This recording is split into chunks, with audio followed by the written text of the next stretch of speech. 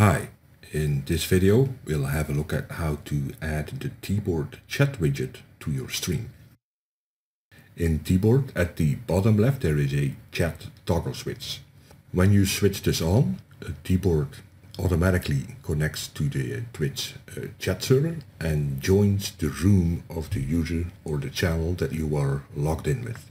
Note that TeeBoard joins channel rooms anonymously, which means it is not logged in, which also means it is in read-only mode.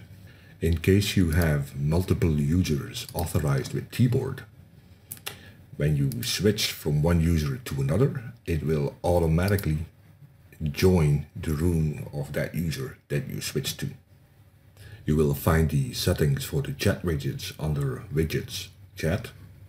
At the top, you will see the channel that you will be joining. In this case, for this video, I have hard-coded it to join the Smite game channel because that channel is currently live and there's like, I think 1,000 people in there that just for this video, it's easier so I don't have to go and type in chat to actually see something.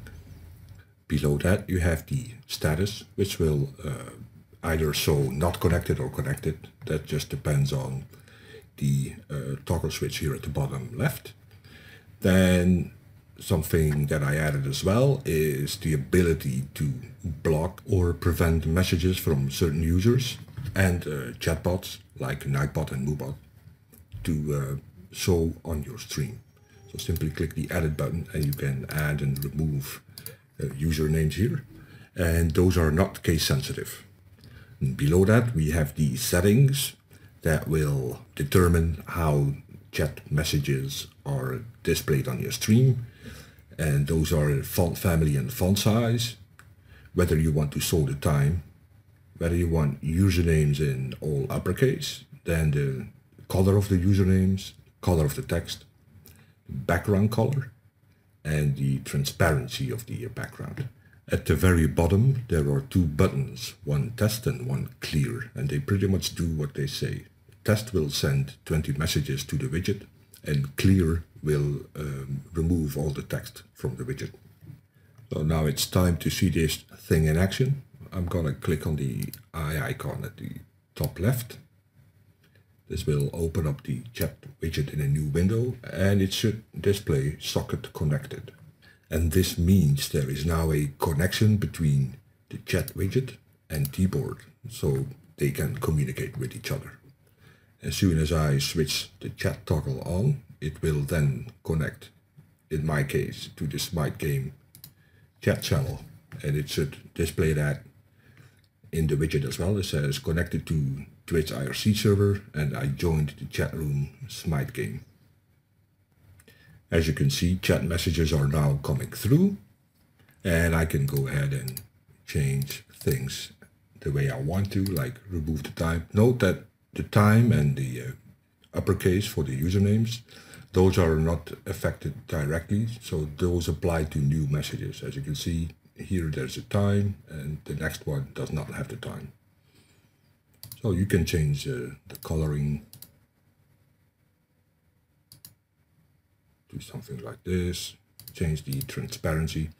Note that the transparent, because the chat widget here is loaded on top of a white background, like if I set this to 0, you'll see that this is actually white. I cannot make this fully transparent, but in OBS, once you add this to OBS, the white background will not be there.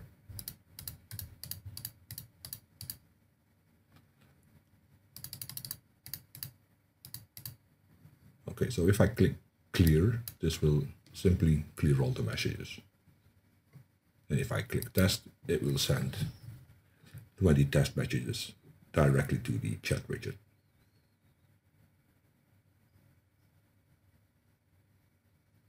There we go. Let's now go ahead and add the chat to OBS. And to do so, I'm going to create a new global source. So click on the global source button, click on add CLR Browser. I'm going to call this global chat. Click on OK. and browse to the chat HTML file within your user documents. Then click on open and fill in the size that you want the chat to be, which is 448 by 245, but this will depend on how big or small you want your chat to appear on the stream. And I recommend changing or defining the width and height here and not scaling the widget within OBS. So click on OK, click on OK. Now I'm going to add a new global source, global chat. Click on OK, and now just wait for it to connect to TeeBoard. There we go. Edit scene, move it into place. Like this, and then I'm gonna put it behind the overlay. And I'm done. Now let me quickly show you why you shouldn't scale the source in OBS itself. So I'm gonna add another CLR browser. Call it Big Chat, like this. I'm gonna point it to the same HTML file. The height is gonna be 720. The width, I'm not sure. Maybe 300 or 400, something like that. Click on OK. So it now added a larger version of the chat. I'm gonna put it somewhere around here. And like I said, you don't want to scale it, because if you scale it, you're also scaling the text or the size of the text. So if you make it bigger or smaller, and this will not look good on the stream. So if I switch to a, maybe just put it beside that so you can actually compare. I'm going to switch to full screen now. As you can see, the text is barely readable now.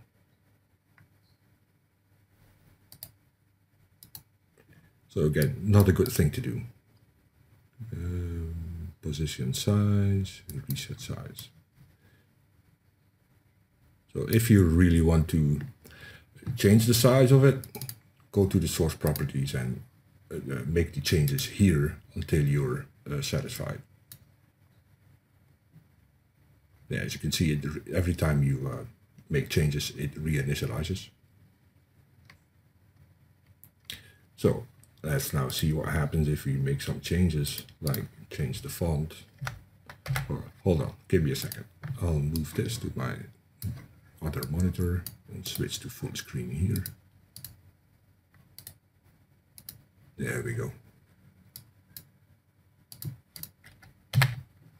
So as you can see, as I change the font, it immediately changes in OBS as well.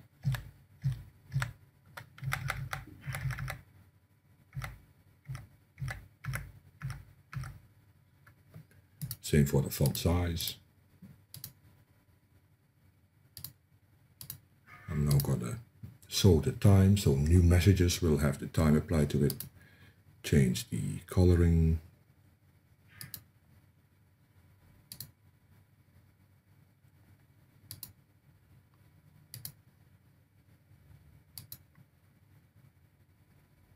Now I'm gonna remove the background completely. So it is now set to 0. So it is now fully transparent. In case you're using XSplit, adding the chat is as simple as clicking the add button and add a media file. And instead of selecting the HTML file, you select the Swift file directly, which is in your user documents, TeeBoard, Widgets, Chat. Click on open. And it connects to TeeBoard, socket connected. In TeeBoard, I already had the chat option set to on, so it automatically connects and joins the chat room. So if I now make some changes to the coloring, I'll go back to the default, increase the background transparency, like so. And one main difference between XSplit and OBS is that I can resize the source in XSplit directly, and the font size will remain the same.